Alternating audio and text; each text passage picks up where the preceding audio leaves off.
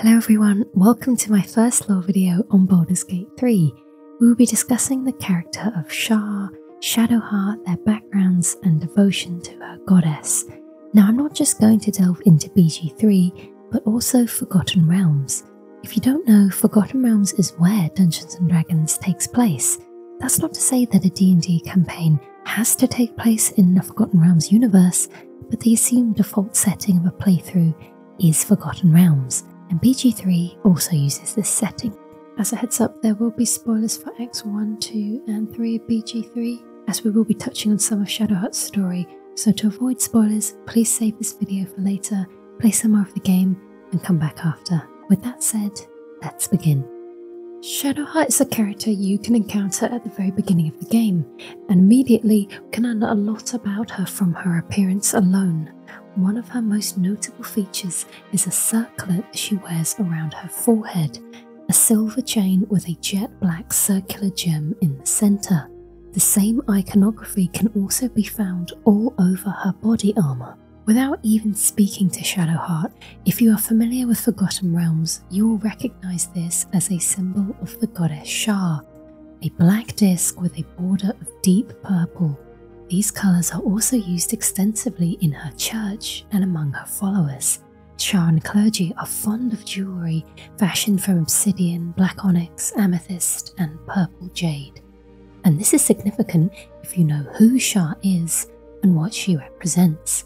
One of the dark gods, she is a deeply twisted and perverse being of ineffable evil and endless petty hatred and jealousy. And with this knowledge, it might change how you regard Shadowheart, which is probably why she doesn't reveal this to us at first. In fact, Shadowheart doesn't divulge any personal details.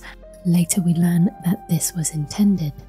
All we know about Shadowheart is that she carries a mysterious artifact. Said artifact is highly sought after by many and contains great power within. There is a point in the story where Shadowheart uses the artifact as a last resort to save the group from visions and unending darkness. This understandably causes our party to confront Shadowheart about what on earth she is carrying and who she really is. This is where we learn about who she serves. I am a servant of Shar. My home is a secret cloister in Baldur's Gate.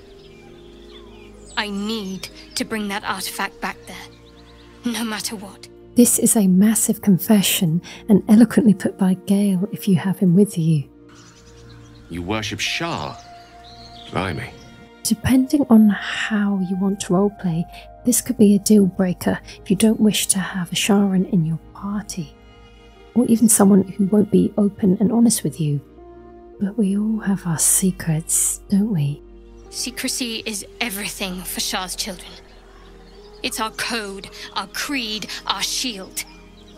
I'm not sorry I kept this from you. Not one bit. Shadowheart wholeheartedly says she did not want us to know about this. This is one of the dogmas of the Shar faith. Dark followers are instructed to reveal secrets only to fellow faithful. Consorting with beings of good alignment who actively serve their deities is a sin, unless undertaken to the advantage of them in purely business dealings or to corrupt them from their beliefs into the service of Shar. Shadowheart reluctantly tells us the truth because she has no choice. If she wants to get to Baldur's Gate, the final destination of her mission, her best chance is with your party. She asks us to have an open mind because then she can justify revealing her secrets. Her joining the party is purely for business. But also, Shadowheart doesn't have much information to share with you anyway, because she has had most of her memories wiped. No matter how much you probe or change your phrasing, Shadowheart won't and can't share much with you. I can't tell you anymore. This mission required utmost secrecy.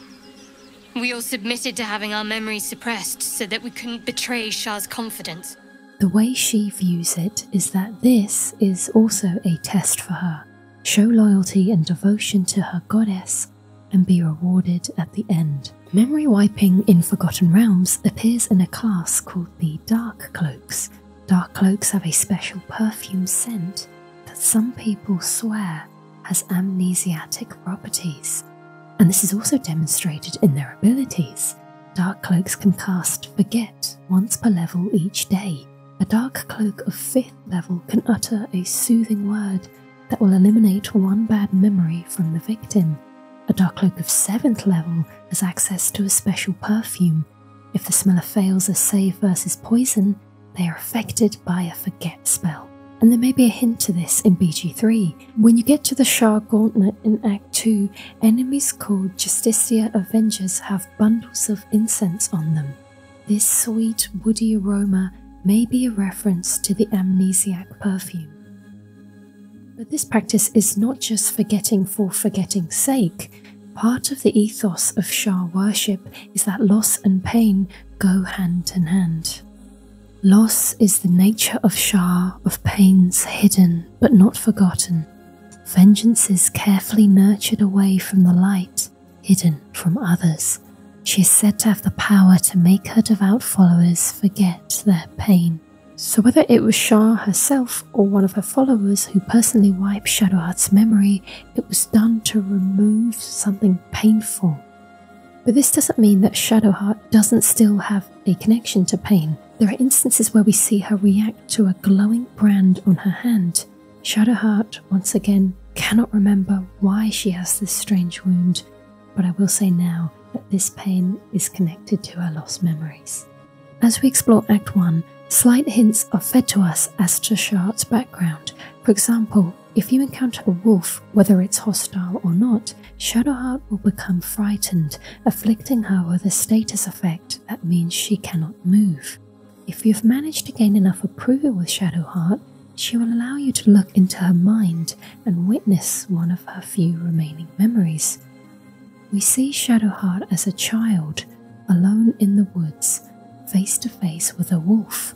A masked figure appears behind her. Based on the symbol on her forehead, that familiar black circle, we can assume this is a Shar worshipper. We do not see her face, but we can see her purple-grey skin, indicative that she is a drow.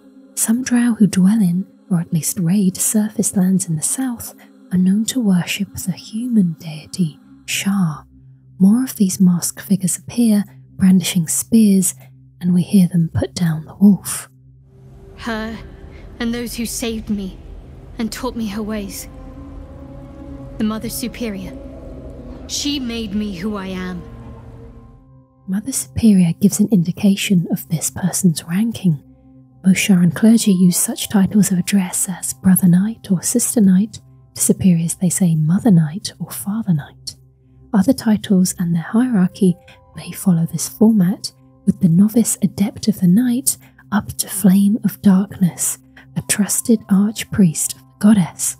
From what Shadowheart tells us, the Mother Superior was in charge of raising her, taking her under her wing into the Sharran family.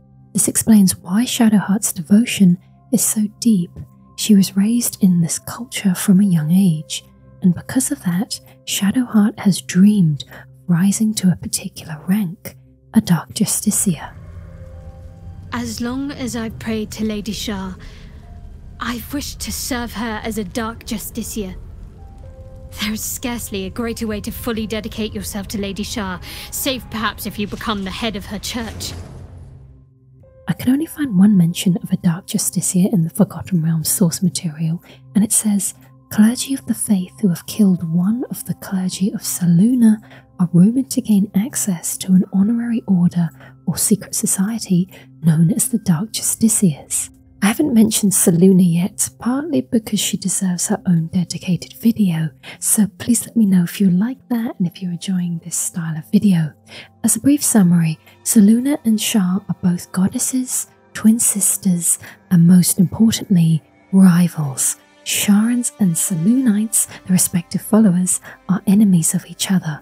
So, as an act of loyalty, killing a Selûnite for Shar is a rite of initiation into her intimate sect. However, in BG3, this is expanded upon. As Shadowheart puts it, The old ways were lost over time. Now some claim the rank simply by killing a single Selûnite. But before, they were a true elite. in her opinion, Killing a Selûnite is an easy way to become such an honoured position of Dark Justiciar. This is the current day tradition, however an older, more fanatical way of proving yourself to be worthy exists. The Gauntlet of Shar. This is entirely organic and new material to BG3 to my knowledge. By passing Shar's trials, you would be accepted, granted the honour and title of Dark Justiciar, and an audience with the Nightsinger. But who is the Nightsinger? Well, when you enter the Gauntlet, there are magnificent statues everywhere.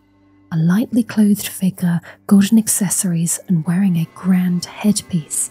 Her eyes are concealed, and her helm is shaped like a reverse dark crescent moon. Atop it, a deep black orb is nestled, the symbol of Shar. In temples, representations of the goddess are either a black sphere outlined in racing, magically animated flames of purple, or paintings of a beautiful human with long raven black hair dressed in swirling dark garb. She smiles coldly, and her large eyes have black pupils and are otherwise solid purple. Shar is depicted in many forms, so are these statues meant to be her? In Faith and Avatars, we see an illustration of Shar mid-battle with her sister Selûne. Notably, she's brandishing 2 daggers. In the later 3.5 edition, Faiths and Pantheons, we see another illustration of Shar also dual-wielding daggers. And what do we find in BG3 but a statue with arms crossed over her chest, holding a short blade in each hand. Based on the shared feature, we can assume that this statue is the BG3 depiction of Shar. But returning to my first point, who is the Nightsinger? Shar has 2 main avatars, and one of these is called the Nightsinger, a 12-foot-tall presence whose female form is masked in feathers of all sorts that trail away into an increasingly intangible cowled cloak of gigantic proportions that merges into any shadows and darkness present. She sings continually, even when simply speaking, and her song is hauntingly beautiful and tragic. This song is also used as an attack if you get into combat with the Nightsinger. If you fail a saving throw against it, the song can either force the loss of an experience level, cause 3d8 points of unearthly chilling damage, inflict feeble-mindedness, or even cause death in all who hear it. Safe to say, you do not want to be fighting an avatar of Shar. Shar's other form is the Dark Dancer. Not as tall as the Nightsinger, but still over 7 foot tall, lithe, exquisitely beautiful. She dances gracefully and alluringly, her jet black body sparkling with stars, and her dark eyes 2 hypnotic orbs that can emit both harmful and beneficial gaze effects. These effects manifest in charm and enchantment magic spells at triple strength and with a -3 penalty to the target's saving throw. Beings kissed by the dancer are forced into a choice between becoming her loyal servant or dying instantly, unless you make a successful saving throw against death magic. If you choose not to risk rolling, the charm will convert all your existing aims and views to align with Shar's. The charm is so powerful that beings so affected would happily die for Shar. The charm can be dispelled only by using Wish or Limited Wish, one of a mortal's most potent spells possible. You alter the very foundation of reality by simply speaking what you desire. Wish you to be. Which is why it's up to the discretion of the DM to maintain the game's balance if they permit it to be used. Shar also manifests as a purple-eyed face hanging in the darkness, wreathed in relentlessly whipping and coiling black tresses like the tentacles of the giant octopi, sometimes called the Devourers of the Deeps. Sometimes it would just be a single, steadily gazing purple eye at its heart.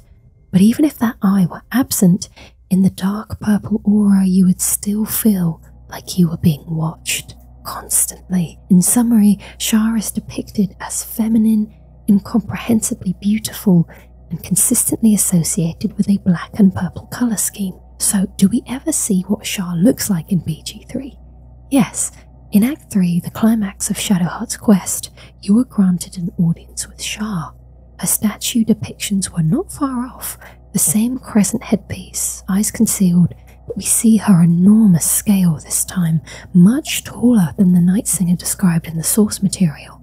Only her head and shoulders are visible, but they alone scale over 12 feet tall. Her voice does sound melody-like. If you had obeyed, there would be no pain.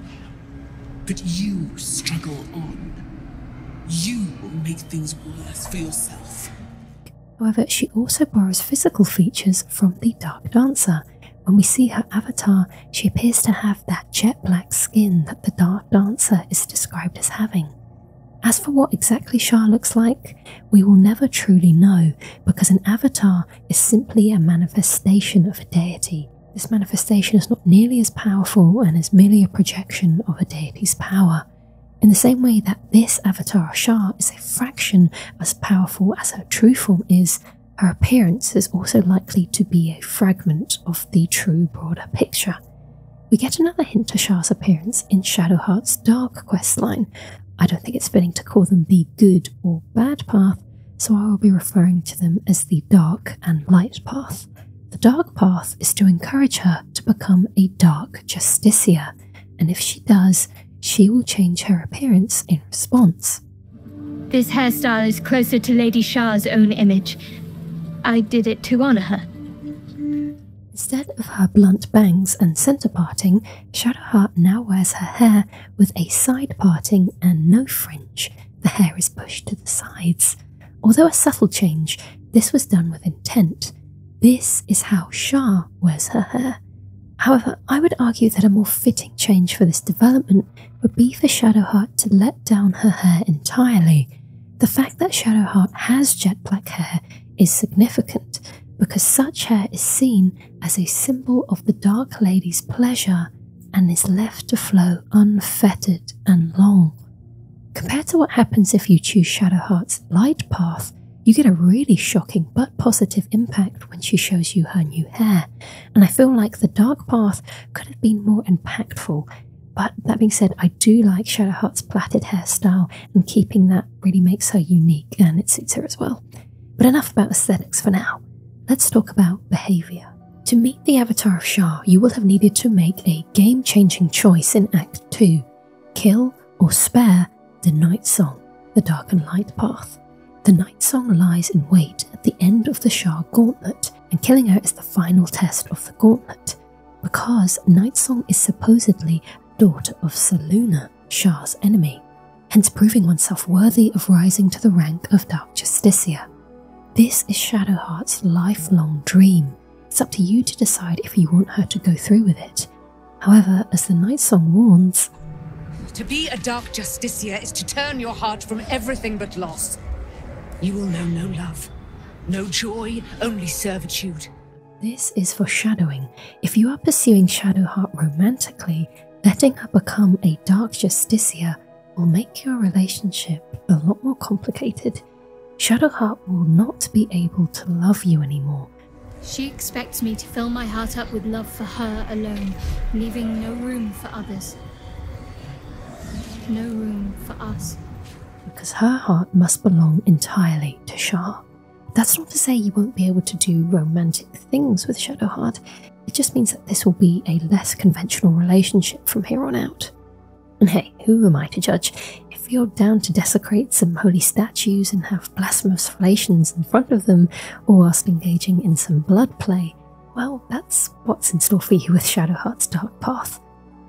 To bring it back to Forgotten Realms, this kind of activity is most definitely part of Sharran culture. Because of the secrecy of Sharran worship, celebrations and holidays are not widespread or well known, but the few that do exist have everything to do with night and darkness. In fact, every night the Sharran clergy hold a ritual called Nightfall, dancing, eating and drinking to celebrate the coming of darkness. Lay worshippers must attend at least one nightfall and must perform and report to their fellows least one small act of wickedness in salute to the lady every 10 days. So this dark and disrespectful deed in front of a statue of Selûne would be considered a wicked act to please Shar. Other events include the rising of the dark, the coming of the lady, and the kiss of the lady. All occur at night and involve plotting, slaying, sacrificing, and feasting. Now, congregations like this sound evil. And that's right, Shar's alignment is neutral evil. For those who don't know, an alignment is how you categorize your morals, ethics, beliefs, and behaviors. A character with a neutral evil alignment will do anything as long as it benefits themselves in some way. They will rob someone because they need the money or kill to remove an inconvenience. Not killing in the restless, senseless way that a chaotic evil character might do, but despite this, neutral evil is the most dangerous alignment of all because it represents pure evil without honour and without variation. So why is evil such as this allowed to continue? Well, it's not for lack of trying. Places of worship and where followers of Shar congregate are always in secret. Shar's love of secrecy is strong. Her clergy work towards fulfilling her desire for secrecy by always acting through manipulation and behind closed doors intrigue. This is demonstrated where worship occurs. The temples are hidden and composed of underground cells. One notable temple in Surlikul is the local Thieves Guild headquarters. As you can probably imagine, an establishment such as this is unlikely to be in plain sight, especially not with a massive sign across the door saying "Thieves and Shar worshippers welcome here." A Sharran base of operations would be tough to locate. This is a mutually beneficial relationship, as the worshippers of Shar want their secrecy as much as the thieves do, and in some cases, these thieves and criminals will also worship Shar. She is also worshipped by many who favour dark surroundings or must undertake deeds or do business in darkness. So, in BG3, when you arrive at the titular Baldur's Gate in Act 3, there is a hidden temple of Shar in the city. This will be pretty hard to find with no clues. Unless you have Shadowheart in your party, you will have received a scout's tip about its location. The temple is through a secret underground passage inside of the House of Grief. On the face of it, it is an honest and well-meaning establishment to aid those going through loss, but as you and I know, loss has everything to do with Shar. The House of Grief isn't only a front for the temple, but also a recruitment point. Shar desires to bring all humans under her sway. Most folk will suffer loss and turn to her for peace, especially through vengeance, and the influence of all other faiths will be lessened. If a grieving individual came to this house for help, they would be vulnerable enough to be persuaded into joining a cult with the promise that their pain would be alleviated, bracing the darkness to help them forget. Despite Shar's evil alignment and her being the goddess of night, darkness, and loss, there is another side to the goddess, a side that is actually beneficial. The Darkcloaks are members of Shar's clergy that function as oracles and caregivers to the emotionally damaged. The Darkcloaks bring the bliss of forgetfulness to such troubled souls. The Darkcloaks have actually made some progress in seeing Shar's faith become a socially acceptable one. There is an argument here that Shar's dogma is considerate of other people hurting, but remember, she is neutral evil. She is doing this for her own benefit at the end of the day, to gain more loyal followers to do her bidding. One follower in particular, Shadowheart, was groomed by the Sharran cult to become Shar's next right hand. Her painful memories were removed, yes, but Shar was the reason for those memories in the first place. If you have saved Nightsinger, she will be the one to tell you the truth. That memory of the wolf in the forest was falsified. They trained you well, trained you hard. Chiseled away any part of you that did not fit their plan. They made you forget. Instead of a wolf, Shadowheart's father was the one to be encroached upon by Sharran forces. Captured along with Shadowheart's mother, Shadowheart in turn was abducted and indoctrinated. If you killed Nightsinger, you will still get this reveal, but much later, and by Shar herself, who restores this part of Shadowheart's memory.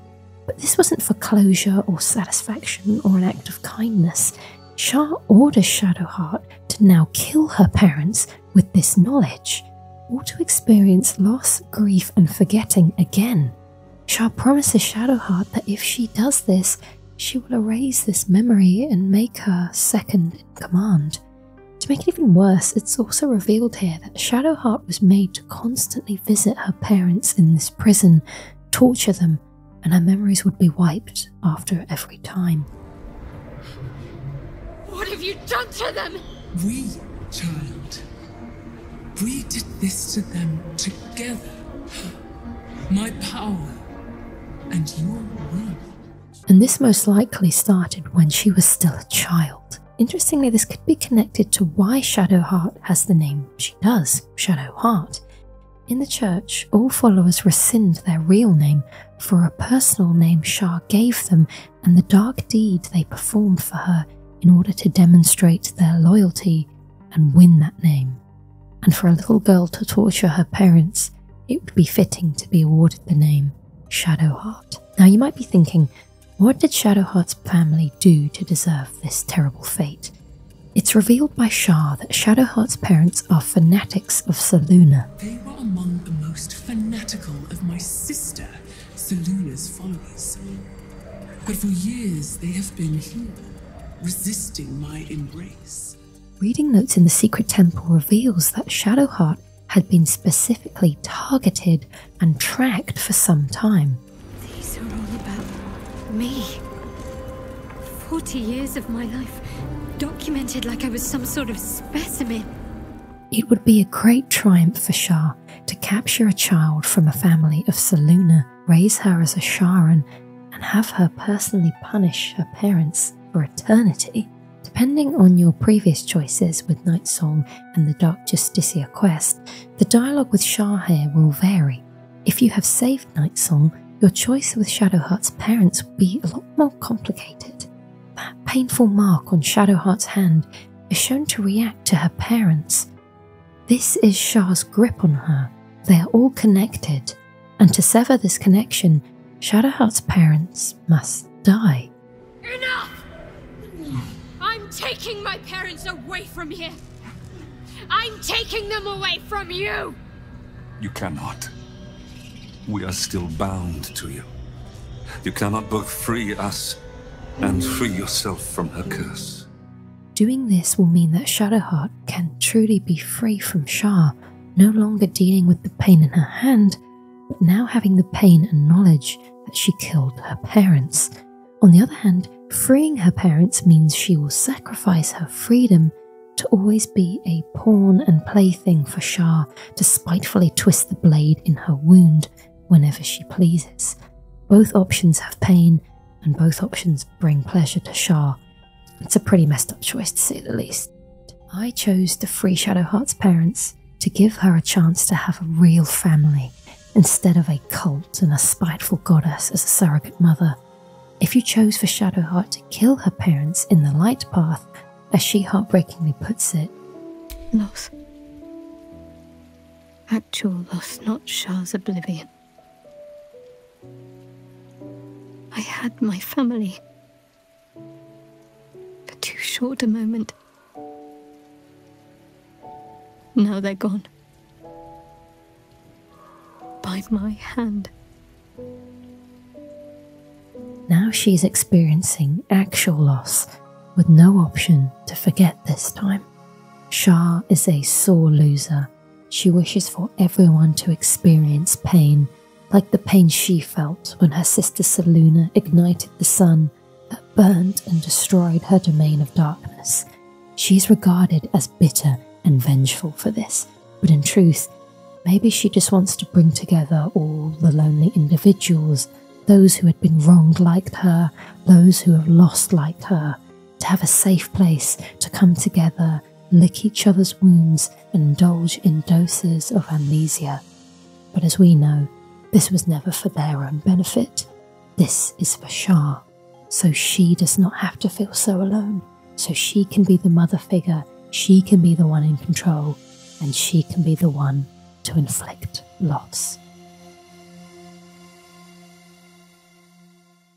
Thank you everybody so much for watching. I really hope you enjoyed this first video on Baldur's Gate, Forgotten Realms, D&D. They're all wrapped up in a really awesome universe with so much source material to uncover. If you enjoyed this and you want to know about more gods and how they appear in game or other characters as well, please let me know. Thank you all so much, and a special thank you to my channel members and patrons.